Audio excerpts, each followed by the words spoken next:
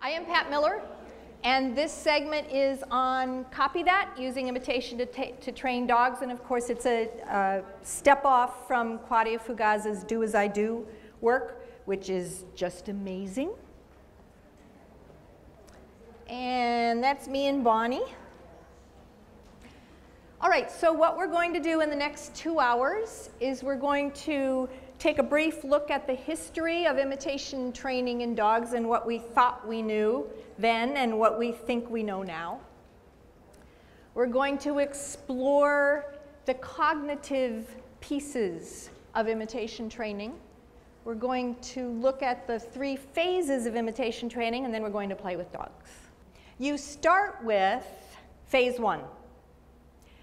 In phase 1, ideally, you want your dog to know 3 behaviors other than the starting position, and you start all 3 behaviors from the same position. So your dog needs to know 3 behaviors solidly on verbal cue with no prompts. That's way harder than you might think, all right? It's very humbling. I had to do this. I did this with my dog Bonnie for my Whole Dog Journal article, and you don't realize until you try how much even slight body language you use to cue your dog down. How many of us, when we cue down, stand here without moving our head, no shoulders, no arms? How many of you don't go down, even just a little bit? You can't do any of that. You want your dog to go sit on the platform over there? You can't go step. You can't go up. You can't go platform. You have to go platform. All right? So that's the first hurdle, and it's harder than you might think. So good job to those of you that are willing to be our little sacrificial lambs today, because we will see how difficult that is, even for very, very good trainers. Right?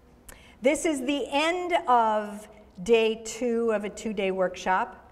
And again, this is still phase 1. Maybe get one more good one and then time to give them a break. Okay, yeah. Quick. Copy. Copy. Bake. Wait. Yeah. Play. There you go. Away. Now.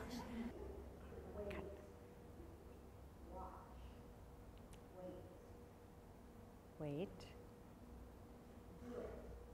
Okay.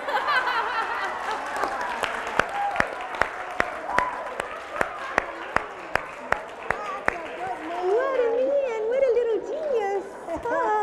I said do it instead of You did, copy. that's okay. He knew what you meant. Yay. Very nice.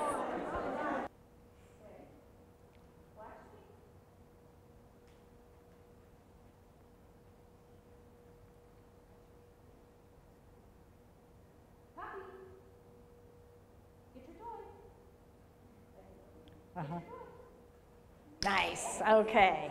And now let's end with the spin, because she does that one really easily.